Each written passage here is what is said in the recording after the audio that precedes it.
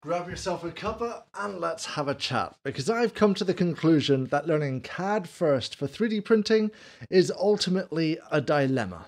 Let's have a chat. First, I need to mention this. I learnt CAD first. In fact, I learnt CAD about 7 years ago, and I'm coming back to this point here saying that if I could go back those 7 years, I would have told myself to go and learn Blender first.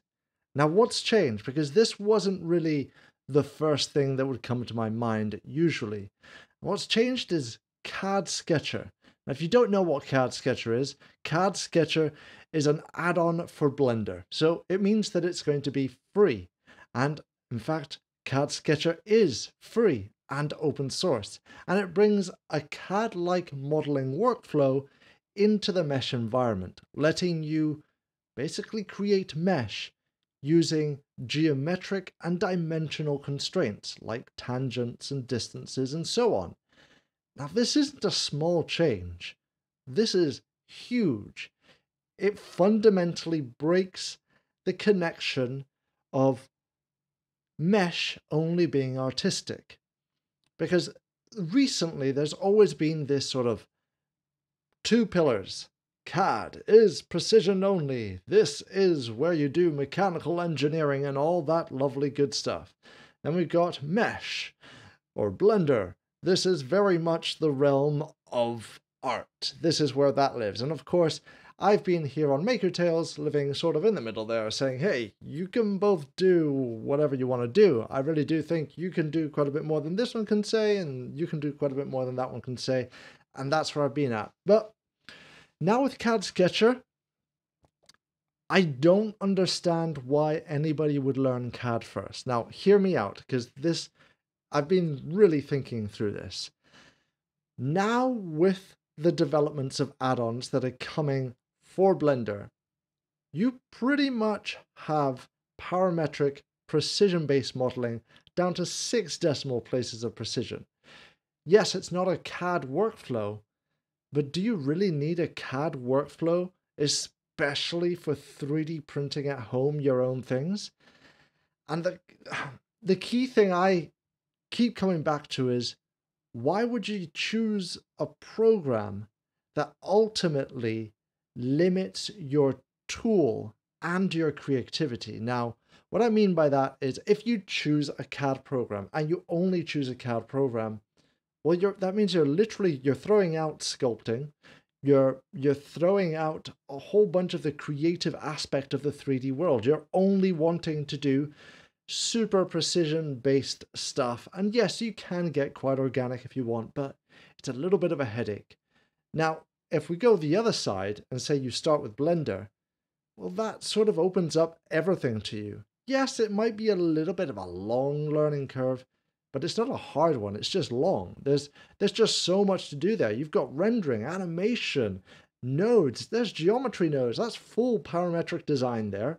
You've also got add-ons that do absolutely everything. Hell, I've created 2 add-ons in here. We've got the bolt one that creates perfect parametric, geometrically accurate bolts for 3D printing, as well as gears.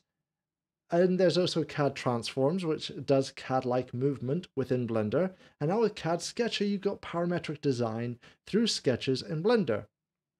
Now, don't try and think that this is going to replace CAD in any way, because it isn't. But it's a workflow that is very similar to CAD, and it's free and open source.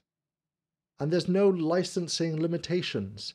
And if you're wanting to learn for 3D printing, a brand new tool that you might have just got for Christmas or whatever, why would you choose something that you have to pay for if you ever wanted to sell a great idea that you come up with? That's where I am right this minute. And on top of that, all the lovely workflows inside of Blender and CAD Sketcher and all of that, well, they're very applicable into the CAD environment. So even everything that you learn here, if you find that you do hit the limits, which there definitely are limits. Bevels and chamfers is one. Well, they're not really limits. They're challenges, because they're a little bit harder on here than they are on there. That's just the nature of the beast. polygonal modeling versus NURBS modeling.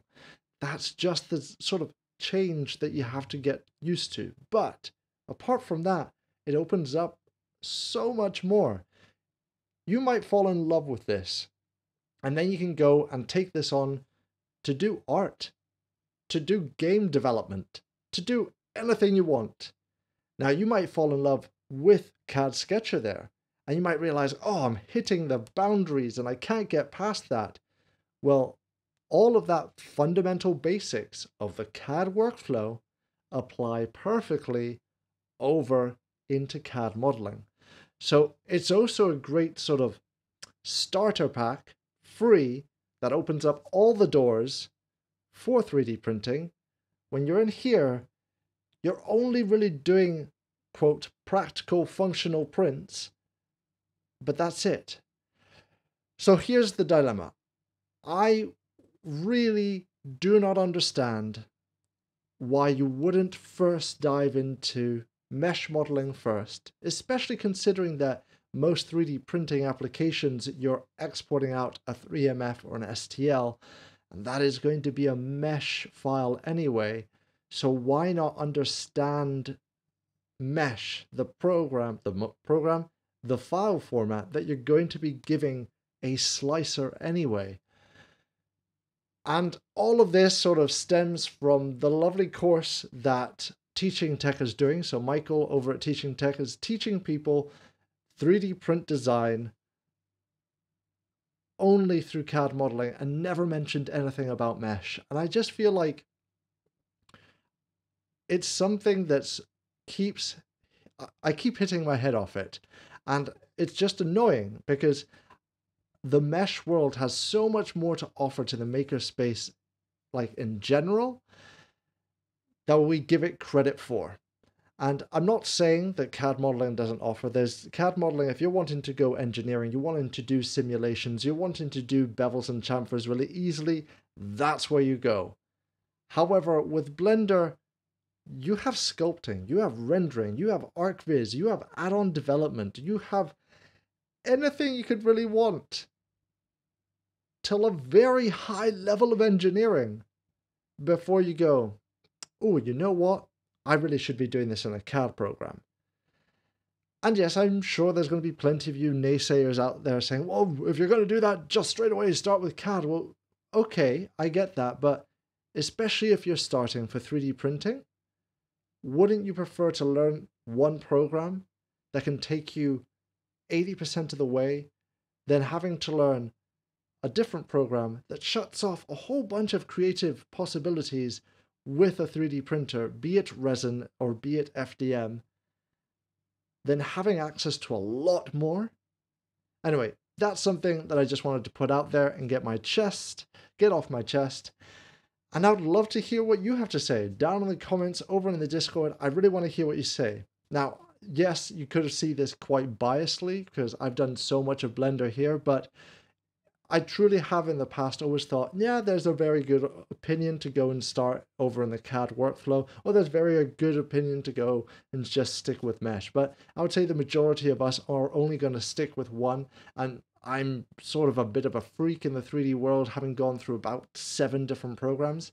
And yeah, I did start in CAD, but I wish I could have started in Blender and then moved on to CAD, because just where we are right this minute, it just seems like the logical start. Anyway, that's all I've got to say for now, and I'd love to hear your thoughts about it. A huge thank you to my patrons. You guys are absolutely awesome, and without you, I truly could not make Maker Tales. A big thank you to my VIP makers, Jem Oskanak and David Fernandez, and if you're enjoying what I'm making here, I would love to see you there too. Don't forget that we have a Discord where I would love to carry on this conversation, and that's linked down in the description. Thank you for watching, keep making, and let the quest continue.